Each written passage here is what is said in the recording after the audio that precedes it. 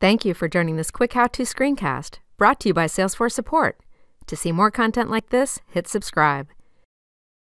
All right, so let's talk about validation rules. These things are actually really powerful, and they're better than just simply making a field required. Unlike a required field, it doesn't just say that there needs to be data in this field. You can actually specify what kind of data is considered valid. So you essentially create your own formulas that determine, is this a good value in this field or not? And the way you set this up is by going into Setup, going to the Object Manager, and finding the object you care about. So if we want to create a validation rule on opportunities, we go to Opportunities, go to the Validation Rule section, and click the New button. And this is where we're going to create the validation rule. Now, it's really creating a formula that ends up being true. If it's true, that's when you're going to get an error message. So you can give your validation rule a name, something so you know what it is, but really all the magic here happens within the formula.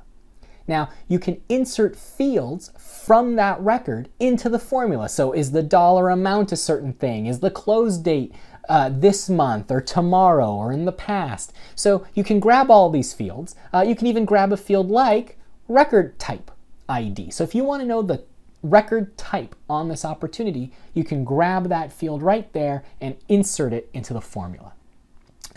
Or you see how there's another option for record type with that little caret symbol at the end there? What's nice about that is you don't just get the ID of the record type, you can actually traverse the relationship and get something like the record type name. And so now I can make a formula that says, if this is an SMB record type on our opportunity, then let's also check for some other things.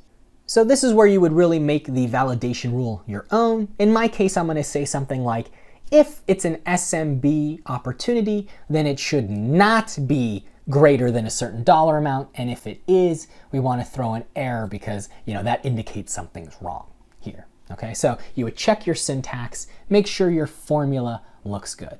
But the real magic that you're looking for, the real helpful piece here, are those little carets at the right of those field names. If you see that, what that means is you can actually go into that relationship and find other fields to pull into your formula. So you could grab the opportunity owner and go find their first name, their last name, their department, the number of days they've been at the company.